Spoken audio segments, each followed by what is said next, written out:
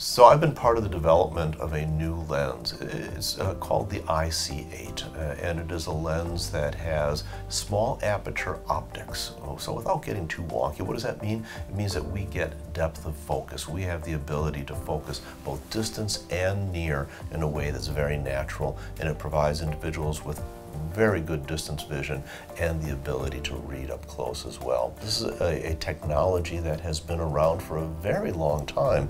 The idea of using a small aperture isn't new in optics, but what's happened is we now have the ability to do this so accurately that we can put this into an implant and use it in the human eye.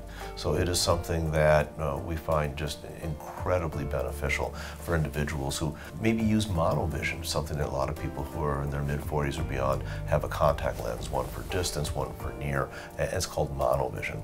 Well, the IC-8 works wonderfully to do that same thing, but now instead of monovision, you have excellent distance vision in both eyes, and you improve the near in the IC-8 eye. And so that is something that provides this depth of focus. It maintains binocularity at distance.